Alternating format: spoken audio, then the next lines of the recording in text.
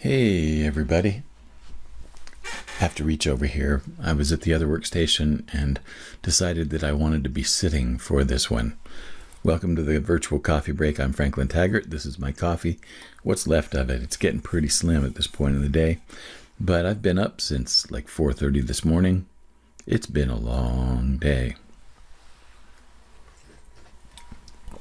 Grab your beverage and let's chat for a minute.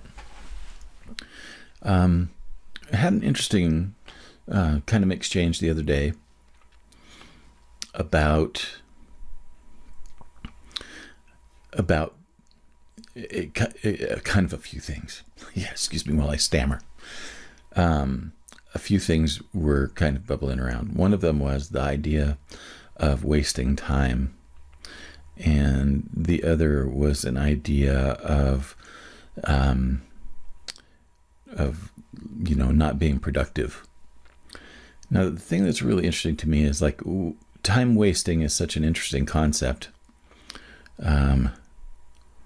Time, just by itself, when you think about it, it's kind of vaporous.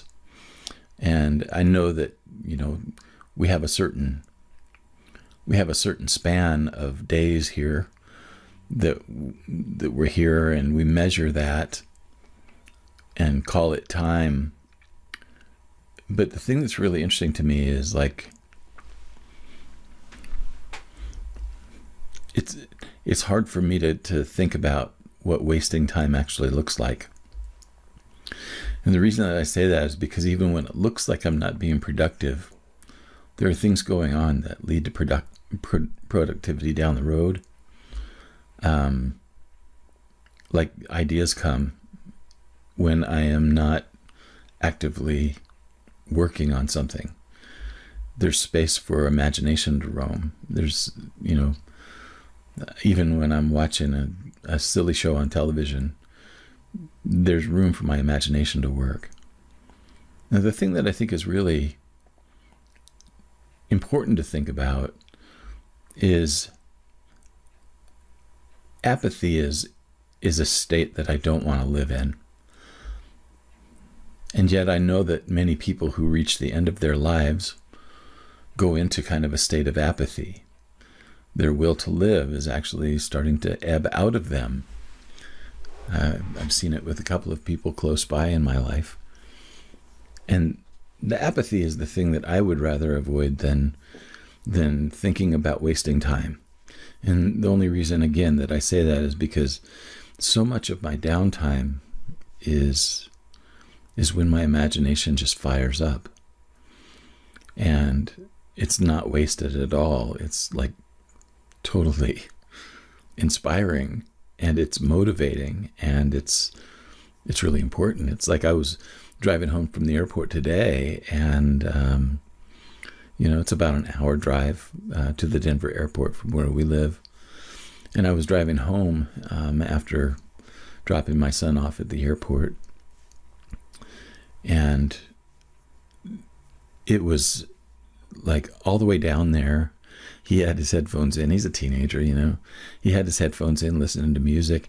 And I usually have a podcast on, but today I decided just to not have any sound going on and to just be present as I was driving and, be watching the road and be enjoying the sunrise as it happened. Because we were driving right into the sunrise, and it was just absolutely beautiful. That's one of the things that I love about driving to the Denver airport in the morning, is that you're going right into the sunrise, and it's just a gorgeous thing.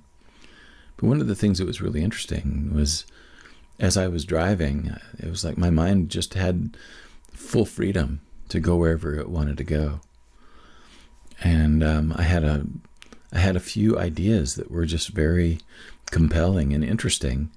And as after I dropped my son off at the airport, I drove home, and those ideas continued to bloom and blossom and foment. That wasn't wasted time at all. And yet I could have looked at that as wasted time, in that I wasn't actually making something in that moment. But those ideas are going to turn into things that I make, some of them anyway. So I think it's important to give yourself some grace when you have days that you're not actually putting, words to music and pen to paper and brush to canvas or whatever it is that you're doing to create. Because you do need to have that space for your imagination to activate. That's not wasted time at all. The second thing that I think is really important to understand is that if you feel like that you're not being productive, I think it's important, in those kinds of moments, do one thing that you can do. I know for me that a lot of times it's just an energy thing. It's like I'm really tired. I don't feel like that I can focus for very long. And I just don't have it to sit down and do a big project or do like a 90-minute block of anything. But what's really interesting is that most of the time I can find one person. Sometimes I'll just open up my Facebook feed or my Instagram or LinkedIn, and I'll look for one person that I can offer any kind of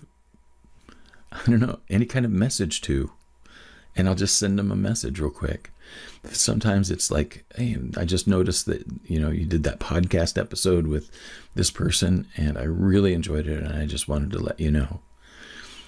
If I am spending my time doing those kinds of things, even if it's just once a day for 1 minute a day, I'm still doing something that is beneficial for me. It's beneficial for other people. It's beneficial for my business. It's beneficial for my creativity. It's just that one thing. And it doesn't have to be more than that on those days when you can't muster much more than that. Now, I'm talking specifically here to people who are like me. They deal with, things like autoimmune issues, or I have a client who has lupus and chronic fatigue, and sometimes he will go a week and not write anything. But in that week, one of the things that we've done is we've looked at what's one thing that you can do in the morning and one thing that you can do in the afternoon that helps keep you connected with your people, and it builds goodwill. It delivers some kind of value, whether that value is relational or whether that value, has some kind of a transaction attached to it. And what's really interesting is that when he breaks it down like that, it's doable. And very often what happens is that one thing will lead to another thing, which will lead to another thing, which will lead to another thing. And by the time it's all said and done, he's actually done, 15 things that day that were very positive for his creative output, for his business, for his visibility, building goodwill, So if you are a person like me who sometimes has energy challenges, see if you can just find one thing, one small thing that you can do. Find that one person online that you can just drop an email to and say, I was thinking about you, just wondering how you're doing, and wanted to share this one thing with you. Whatever it is, right?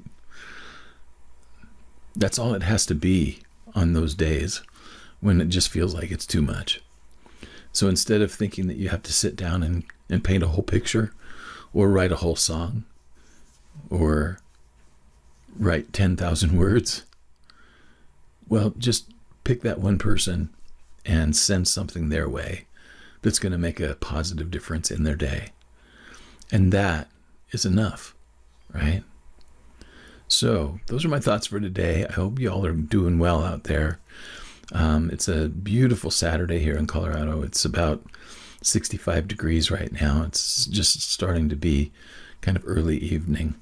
My favorite time of year during the springtime, when when the sunlight is kind of golden this time of day. It's beautiful, just beautiful. So keep doing what you do. And I will be back with another coffee break tomorrow. Have a good one, and thanks for spending this time with me.